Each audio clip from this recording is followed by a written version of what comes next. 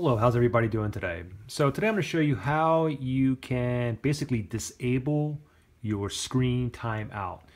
In other words, you never want your screen to turn off. It's awake right now and you want to keep it awake forever, maybe, well, obviously until your battery is dead, okay? And how do you do that?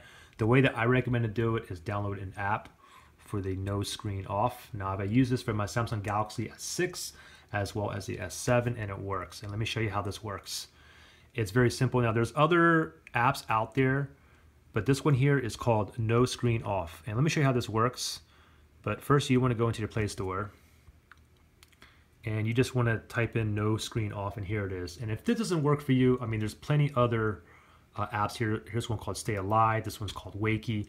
But I had the best luck with this one here, No Screen Off. And let me show you how easy this one is. Basically, you turn it on, you tap it, and right now it says screen timeout set to 15 seconds. So basically, because I already have my screen timeout set to 15 seconds, I just turned this off. So basically in 15 seconds, my phone is going to go to sleep. However, if I wanted to turn off my screen timeout completely, I would simply just tap it again. And it says here, screen off timeout disabled. So basically my 15-second screen timeout has been disabled. Now my screen is never going to timeout. It's not going to go to sleep.